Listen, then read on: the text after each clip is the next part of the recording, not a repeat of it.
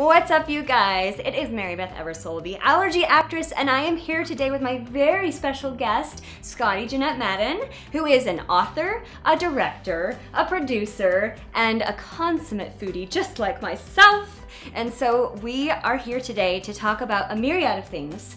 Amongst other things, we're talking about food, we're talking about how it relates to our emotions, we're talking about specifically your transition from man to female and man to woman, however we say that, and you've written a book about that. That's right. Yes, and so please tell me a little bit. This is the book, and isn't that a gorgeous cover? Like, love it. So, so this is the story, right? Yes, this is the story of the first year of my official transition. Yeah. So, you know, what makes it a little bit, you know, unique is that I came out to my wife of 27 years, about 7 years ago. Yeah. And so we kind of sat on it for we didn't sit on it, but we both needed to kind of figure out how to work it into a marriage. Mm-hmm. And so it was about another 5 years before I came out to the world. So this is the, you know, starting with that setup and then the first year of transition. And I gotta tell you guys, I've started reading this book. I haven't completely finished it, but I am so excited to finish it. She is a wonderful author. I mean, just descriptive, and I'm right in it with her. Like, the emotion, sometimes I have to put the book down, honestly, because I'm like, whoa. Me too. So, but it's something that I think needs to be out there. Nobody shares about their transition, you know? They talk about how, you know, that trans women and men are struggling and the struggle they go through, but no one really ever kind of goes into why it was a struggle. What is the struggle? What did you feel with that? And you go into it in this book, like in detail, and it's just a beautiful read. So descriptive, I love it. So thank you. Yes, and we'll mention it again at the end. It's called Getting Back to Me. And it is her full author name, Scottie Jeanette Madden. And I will say, you have a Christine in your name as well. Scottie, Jeanette, Christine Madden. Sorry. Sorry, Marcy. So anyway, let's get to cooking. I know that food played a huge part in your role in transitioning, so I want to talk about that a lot today. Absolutely. Okay? Yeah. So we're making something so good. What are we making? We're gonna make what I'm calling savory pumpkin pies, and I call it that because when I first made this recipe, I called them jack-o'-lantern pies because I made them for Halloween. Yes. But by making them pumpkin pies, we're riffing on squash, right? You can use any squash in terms of, we don't have any pumpkins right now. It's almost end of winter here. I know. But you can use anything you want. Yeah, so today we're using acorn squash. Correct. Yes. Yeah. Ooh, I can't wait. I'm so excited. Okay, you guys, we're getting to the ingredients. Today we're using acorn squash. It's not a real acorn, guys, nor is it a pumpkin, right? That's correct. So, but you can use a pumpkin. So what we're gonna do is it's gonna be both the crust and the filling, right? So it's an ingredient for the filling. So what we do is we'll cut it, we'll show you in a little while, we'll cut the middle part to get this crust, and the two ends we're gonna roast and puree. Aha! So that way you get all of them, and we're gonna use the seeds for garnish. Yes. Because the seeds inside of these guys are so good. They're delicious. Oh my gosh. Okay. So what's next? We're gonna add, with that filling, we're gonna add eggs. So you take 3 eggs. Okay. And the thing about the filling is it's as much as you need for the people you're serving. Okay. Right? So we're going to make enough today for 5.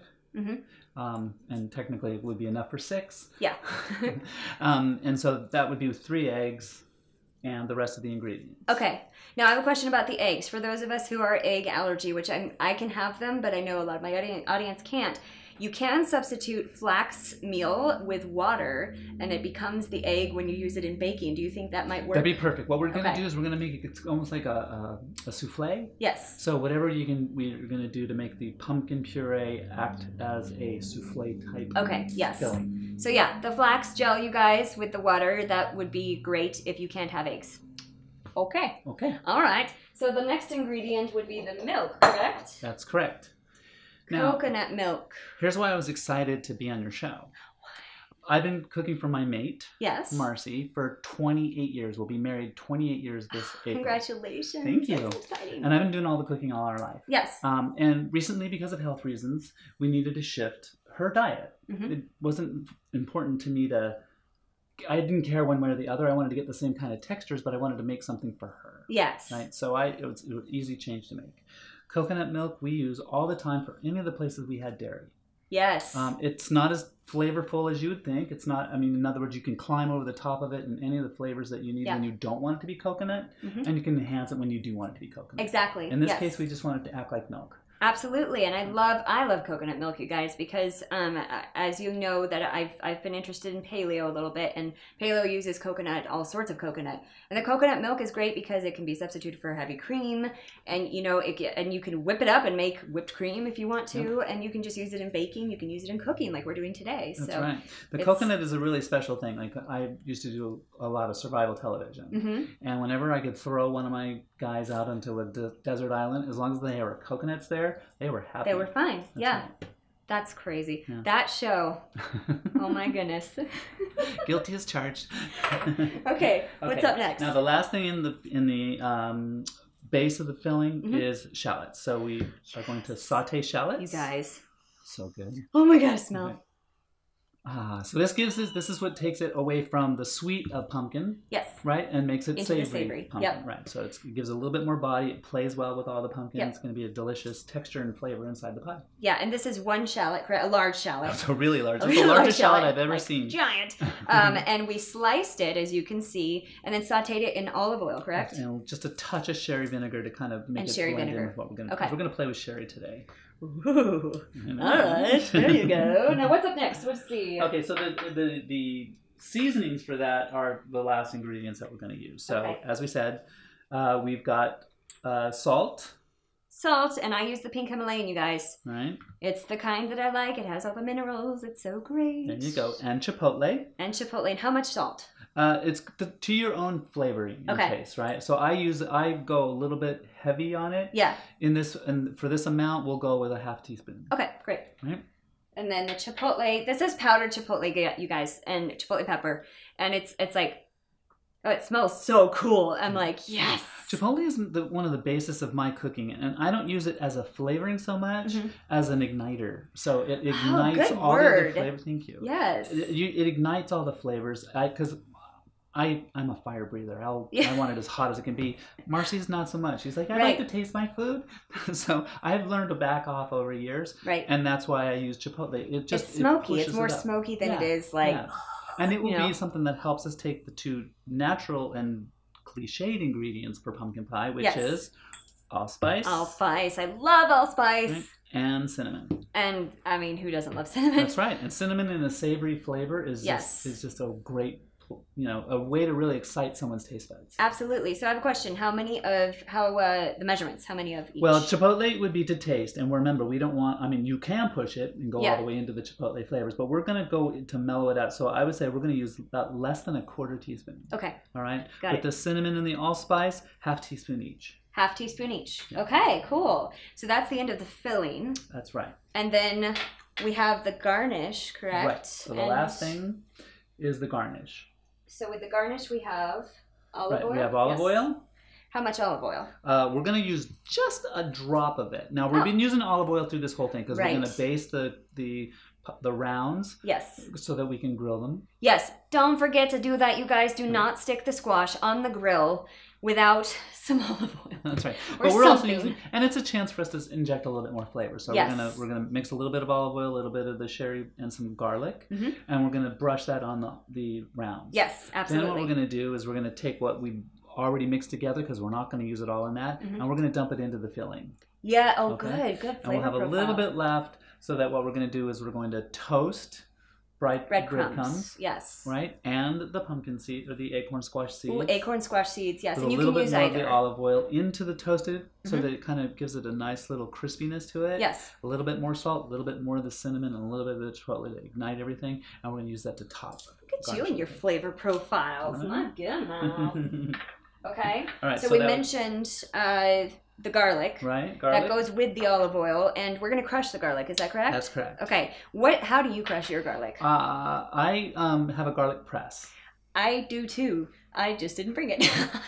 Well, I'll show you another trick. Okay. The flat of a knife. Oh, so smart. And you get to use get your aggressions out with your fist. Yes. We get to set them up for something that's going to come over later. Grrr. Okay. All right, and then there's sherry vinegar. Sherry vinegar, which you guys, this is such a cool ingredient. It's only allowed in one very specific region in Spain, and it's only made by a specific grape. And if you want to make sherry vinegar, if you're in a different part of the world, you have to go to that region, get a starter like you would for like sourdough, and then go back and start making your sherry vinegar from that starter. Or otherwise, it's not considered sherry vinegar, which is so cool. I think that's so cool. Well, and how am I supposed to like pretend like I knew all that? Because I'm like sitting here blown away going, damn, girl, go with your food I just did a little research. Okay, so, but yeah, and also it has a really unique flavor, palette, and smell. I love it. It's very, it's not overbearing. Nope. And I love that. So. Okay, and then we have the breadcrumbs. Breadcrumbs. Now, you guys, the breadcrumbs, the rice breadcrumbs that are made that you can buy from the store,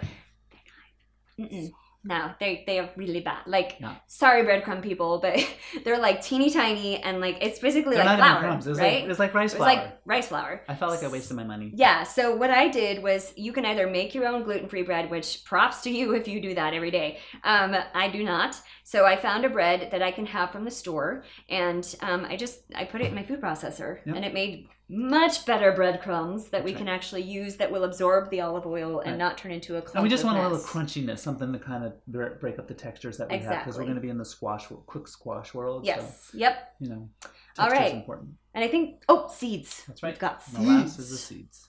All right, here, I'll give that to you. Thank you. Okay, you guys, so you can use the seeds from pretty much whatever squash you're making. So we're making acorn squash today. That's right. So we're using acorn seeds, and they're so good. I never thought to try acorn seeds. And you brought it to me today, and I was like, these are amazing. So I was really excited. They're a little more mellow than like a pumpkin seed, but they're still so good. And if you get the right amount of like char on them, it's just like, yes. And they're a little bit more moist. And yes, so they are. You know, that way, and so they don't break up into that splintery wood feeling that you get. Yes, I hate that. You're like, pull it out. Yeah, exactly. So you can use either the seed from the squash, or if you really like pumpkin seeds, you can use those too and just garnish them on top. Okay, I think that's it, right? That's it. Awesome. On to the main event, y'all. So the first step, we're going to show you how to cut the acorn squash and create the crust that we will be doing. So would you like to do the honors, Scottie? Oh, I would love to. Okay. So what we're going to do is we're going to create the round. Okay. That's going to be an individual one. So these are individuals. Yes. And then the other parts of the squash don't, as we said, don't go unused. They're going to be the puree. Be the yes. filling, right? Okay. So you doing that so much easier than I could have done it. Squash is like one of the hardest things to cut, you guys. And depending on what squash it is, it's like butternut squash. Oh my gosh, y'all! It's if you can find y'all? Yes. I'm from the Midwest. Thank you very much. So then you shout out Midwest. Okay. Ooh, very nice, very nice. So this is the crust, and then we're gonna cut out the center, correct? Correct. Now, do you guys see all these nice, lovely seeds? These are gonna be used and toasted, and used again for the garnish. Correct. Or you could just use them and eat them, because squash seeds are yummy. That's right. So it's not just pumpkin seeds, y'all. It's squash seeds. Squash seeds. Squash seeds. How come they don't sell squash seeds? I don't know. Maybe they are selling us squash seeds and we don't know it. We're buying pumpkin seeds. You are a conspiracy theorist. Yes. Yes. Okay. Brett, take note. Okay. So beautiful. So do we keep it like this basically then? Yes. So okay. That's the crust. That's the crust. Right. Okay. And where you want to put this, you guys, we'll show you in a second, but you're going to put a little individual foil that's kind of like basically a little bit larger than this circle, and you're going to put it on the foil and fold the foil up. Okay. So, yes, because it doesn't have a bottom. Right. Yeah. So all the filling would seep out if we don't have the bottom. So yeah. Okay. And then of course we said these scoop out the seeds again for the ends, although this end doesn't really have much, and put the seeds together, and then use this for the puree. Now, do you use the rind as well, or no? You can. I've heard some people that like acorn squash skin. To me, it's still a little bit rough. Yeah, it is. So what I do is I just roast the whole thing. Okay. And then, you know, you can peel the skin off that point. Easily, yes. It's a lot easier than this. Also, I'm very impatient, so I want to get it done as fast as possible. Yes. Because we need the puree to make the filling. So while we're grilling these, we're roasting this. Aha, okay. That's one of the best things to do. I steam my pumpkins, my pie pumpkins when I do them, and that too takes off the skin. And it takes like 20 minutes to steam them. But roasting is another great way to get the squash skin off, because if you try to, there it is, y'all again. If you try to get the skin off while it's not cooked, it's just a headache. Yeah, it takes too much time. Yeah, too much time. Time. So, okay, so that's it. So we're going to move on to the next step. We will show you how to put on the stuff on the grill. So, what do we do first? Okay, so we've roasted the pumpkin. Yes. And you puree it. And it's acorn squash today. That's right. Yes. Sorry, thank you. I can't even remember, and I'm the one who invented this recipe. It's such a good recipe, you guys. I can't wait. Okay. Okay, so we pureed the squash. And we're going to take 3 eggs. Okay. Right, and crack them into this puppy. I'm going to borrow this. Okay. Yay. Oh, look at you in your smart way. I always do it on the table, but I'm going to let you do it because that's cool. And the brown eggs, I will say this about brown eggshells, they're a lot easier to break and crack, and they tend to go into shatter pieces, whereas like if you use the bleached white eggs, those tend to not crack as easily. So sometimes you're doing, like, if you want to do the egg white and get rid of the yolk, the white eggs are easier to use, but I don't like using them because I don't like them being blanched, or bleached.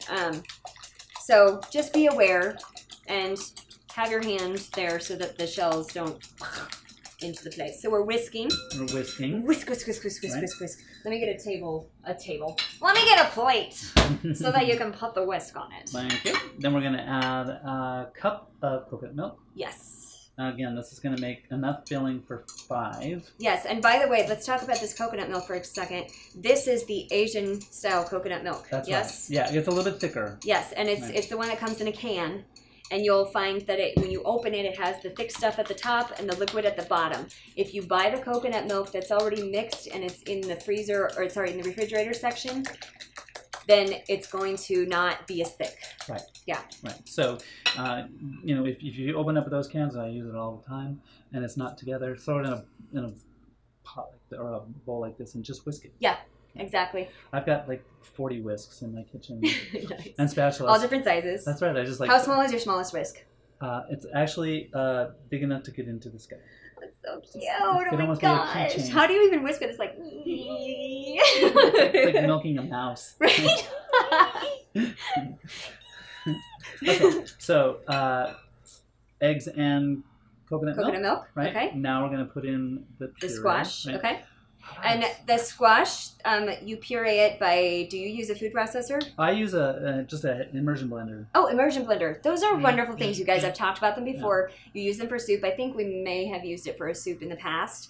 It's just a handheld little blender. You can get it for $16 from the store, I swear to you. And it's the most amazing tool. You can use it to make all sorts of soups, pureed soups, purees. It's amazing. I recommend highly that you purchase one. Do you have a spatula? Oh, do I have a spatula? I'll just wait till the hand. A spatula. I think I have one here. I learned to use spatulas because I spend so much time getting a great flavor here. I don't want to leave it in there. Right. Because so many times it falls to the bottom and you want to get all of the goodness out. I work hard for that. I don't want it to go into the dishwasher. No. That's the term, lick the plate clean. Lick it clean. All right. Cool. And by the way, this puree is edible as is because you've baked it, like you roasted it, grilled it, whatever we're doing today, grilling. Right. So if you don't want to put it in this beautiful thing that we're making, you could just eat it like this. Right? Right. Just like that. Okay, so we're whisking that together. And the normal flavors that are always in a pumpkin pie are cinnamon. Yes. And allspice. Right. Yes, and allspice. And put it to your taste. This is to your liking, okay? You can usually smell if you put too much. Right. And you can also see if you put too much. So you want to make sure that when you're whisking it in that it does go back slightly to that orange color. If it stays brown, you've likely put in too many spices. Which again, it's not so bad. It's not too bad, it's you not, know. It's not a sin. Okay, so now here's the amount of chipotle. Here's the kick. Again, we're not going to make a chipotle flavored dish. Right. Right? So we're going to just add in enough just lightly to ignite it.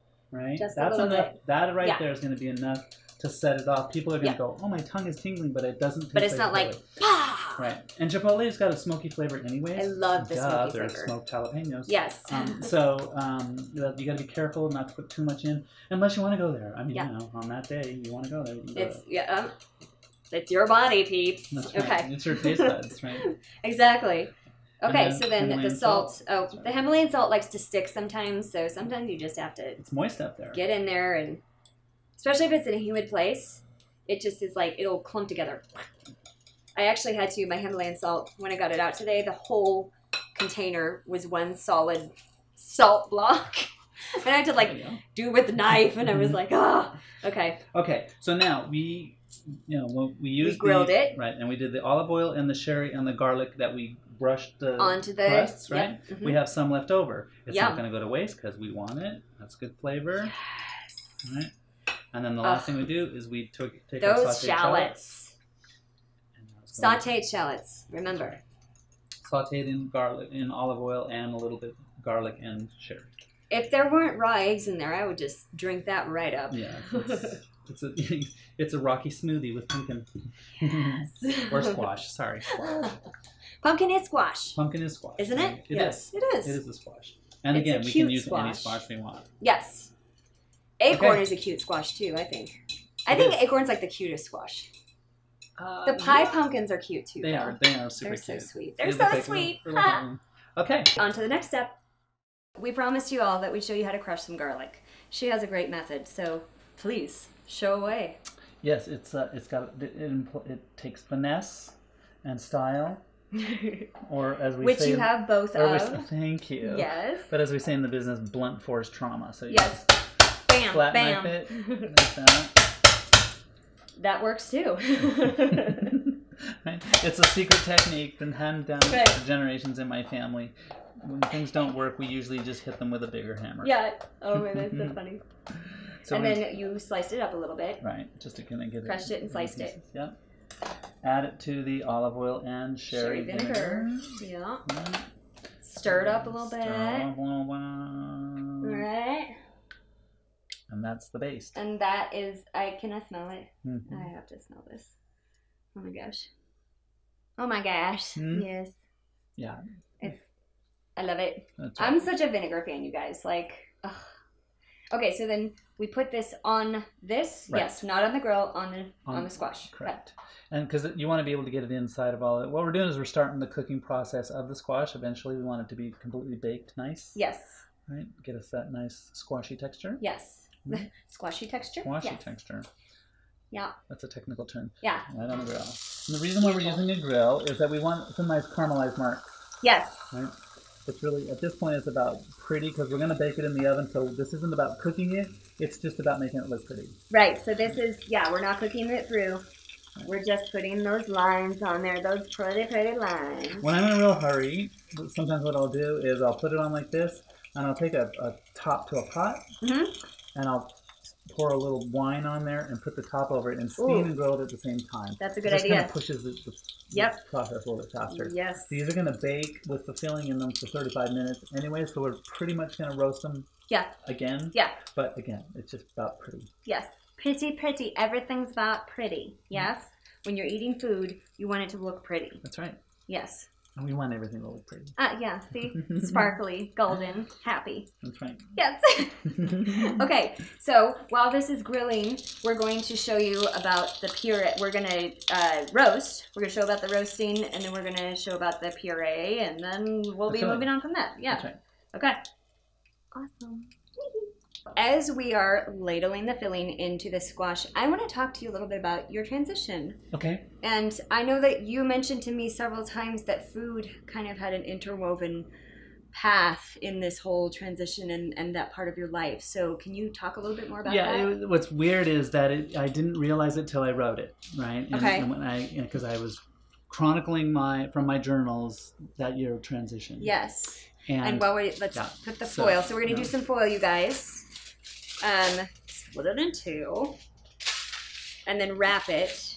Okay, so we're wrapping it, and so that was that whole year. That's right. And so I had so many recipes for food, or I was describing coming out to somebody while I was cooking for them, that I realized that I didn't realize until then how much cooking was how I dealt with my gender dysphoria my entire life, because I've been cooking all my life. My whole family cooks, but I was really channeling everything into my cooking, and getting a lot of what I see now is, what we would say are traditional female values, like nurturing, caring for people, which not that boys don't do that, but I didn't have a chance to do it like I would to the extent that I wanted to. Yeah. So I would do it in cooking, because if you start to do that too much, then people get uncomfortable, especially when it's coming from a boy. Yeah. So anyways, I did that. And so, but my book has all kinds of recipes. Nice. But it's not, I didn't write them in recipe form. I just explained what I was doing, because it was ironic what I was doing. For example, at Thanksgiving, I was making dressing.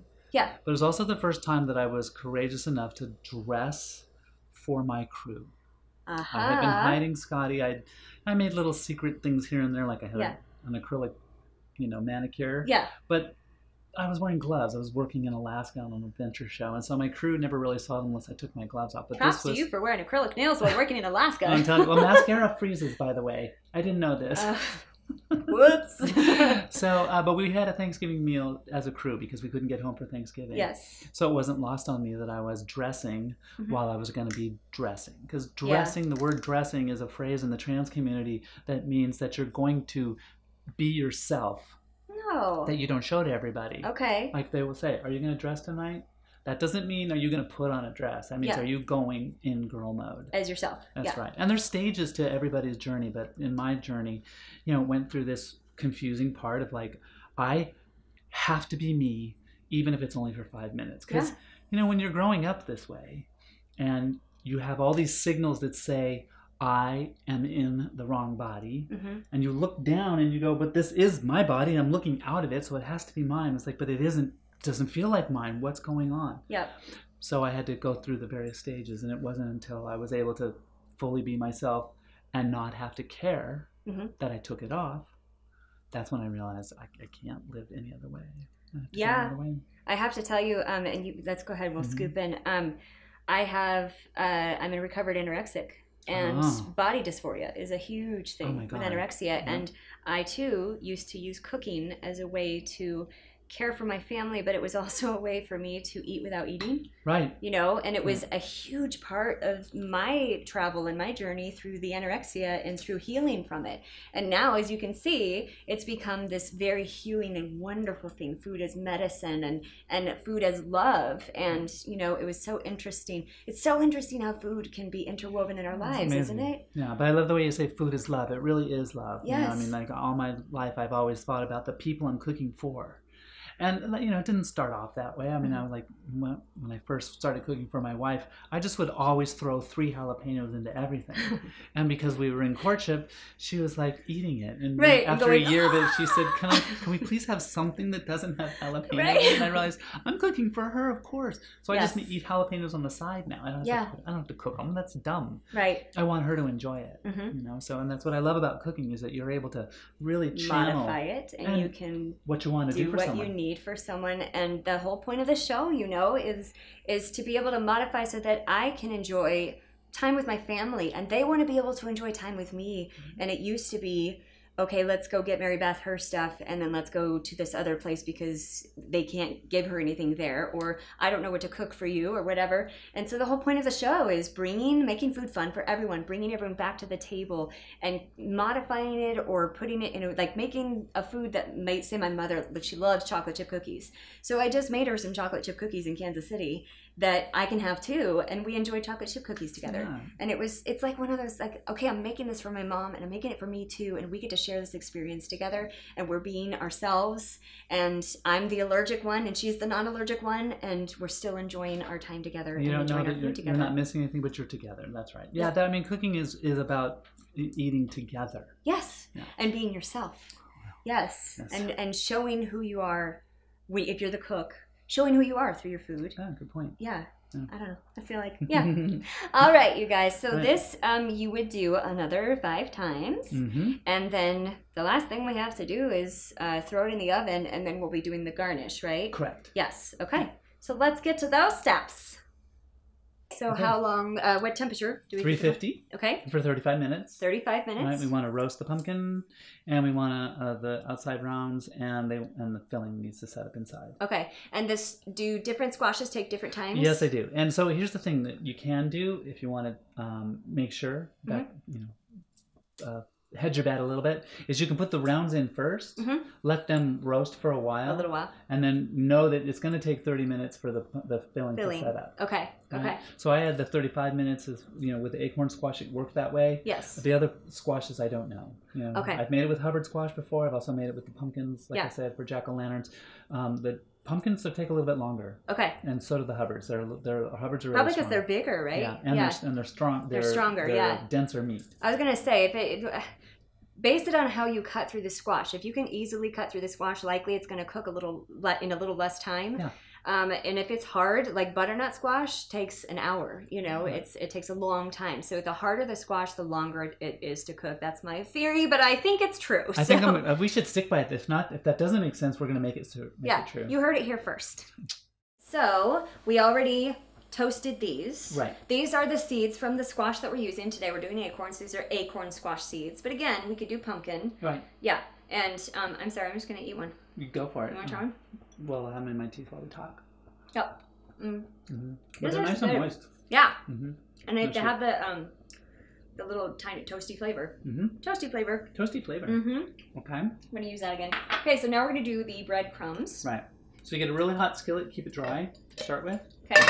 And then we're going to put in the fabulous, well-made breadcrumbs. Not the junky from the store breadcrumbs. Right. These are Mary Beth's breadcrumbs. Right. And what we're doing is we're toasting these too. What we want is just a little something to crunch on top. Okay. Texture. Look at you and your fancy technique. Right. How about that? So the hotter the skillet, the faster this goes, or the more action you have to give it. Right. And stay on top of it. Yeah. And then just a little bit of something, right? This is just for the garnish, so a little bit of salt just to... Some of that pink Himalayan salt again. Kick it a little bit that way. And then to stay in the theme, a little bit of the cinnamon. And a little bit of the chipotle. Again, just to ignite, not the flavor. We're not making something Mexican. And you can, if you want, but we're going to stay with the traditional flavors. So now we're not Smell going... that when it starts to toast off. We're just going... Right. Right. Maybe a little... The sparkler that comes in the bottom of the box. That smells so good. Oh my gosh. Right, so we want to toast that.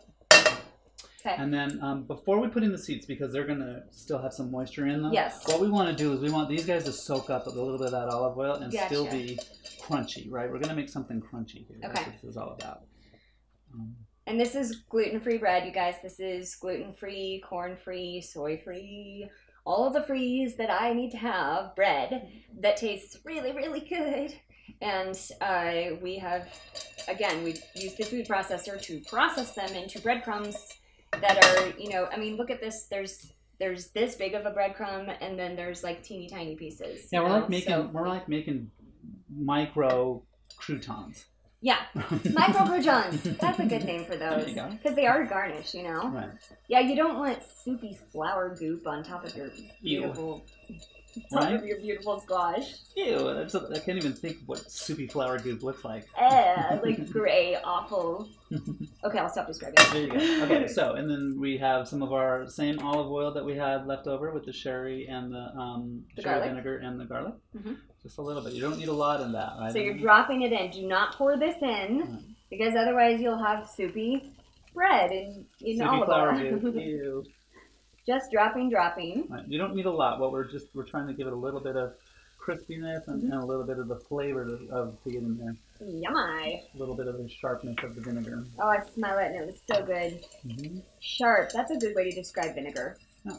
It's very, I always say it's tart, but it's not really tart. It's sharp. Right. And then seeds. Seeds that are already toasted. Right. I'm going to put them back in. Right. And then they get a little bit more toasty. Right. And they all get toasted together. Yes. Right. And the toasting, you want something that's a little bit past the golden brown. Okay. It's going to be, you know, you already saw the colors that were coming out of the pumpkins, of the pies, sorry. So we want something that's going to contrast with that a little bit, and that's where you get those little nice little toasties. Awesome. Okay, so, and that's all that we put in there, correct? That's all we put in. Okay, so we're going to be toasting this for a little bit longer until it turns just past golden brown, correct? Correct. Okay, and then we get to do the garnishing and the eating. I'm so excited. Are you excited? I'm excited. I'm so excited. I'm hungry is what I am. I'm so hungry too. It smells so good. Okay, you guys, we're gonna go do the taste test now. Okay, you guys, it's time for my favorite part, the taste test. Yeah. Yes. Oh my gosh, I'm so excited. You ready? Yep. Let's do it. Dig in. Okay. You have to eat it like a pie, folks. That's right. And just get a whole big old yummy yum. Oh, good gracious. You guys, this is ridiculous. There's so many flavors in here. I love it. It's sweet, it's savory, it's crunchy, it's soft. It's so good. And it's weird. People have never had it before. Right. And and like, it's so cool. It's like, this is something that I would make at Thanksgiving. And like, or for like, I don't know, 4th of July with whatever squash is available, you know? Oh, yeah. So it'd be so good. Oh my gosh, you guys, this is so good. If you make it with pumpkins in Halloween, you can call them jack-o'-lantern pies. Back to their source. Yes, so smart. Oh my gosh, that'd be amazing. Okay, so your book again. Tell me the title. Getting Back to Me. Getting Back to Me. From girl to boy to woman in just 50 years. In just 50 years, yes. By Scottie, Jeanette, Madden. Please, you guys, it's on digital. There's digital copy. There's hard copy. Get yourself a copy and read it. There's audiobooks too. Great. Get yourself a copy and read it because it really is such a story, and it's a true story, and it delves into the life of, you know, what I've always wondered, like, what are you guys going through? What does that feel like? Because it's such a traumatic thing to be on one side of it, and then it's so liberating to be on the other side. Oh my God. And it's like, how does that feel? You know, and I'm so glad you wrote this book. I'm so glad. Okay, so and it's a love story. It is a love story. It's a beautiful love story.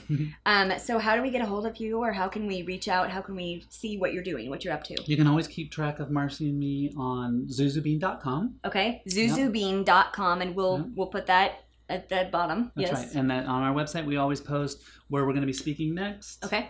What is coming up. Marcy's just finished the draft of her book. So we're in editing stages on that. So everybody always wants to know what was Marcy thinking going through all this too. So this is Marcy's side. Oh, that's so cool. I love that. Okay. And then you're going to be coming out with a recipe book at some point, right? That's right. I've started a recipe book already. I've got about 75, 80 recipes right now. That's a lot of recipes.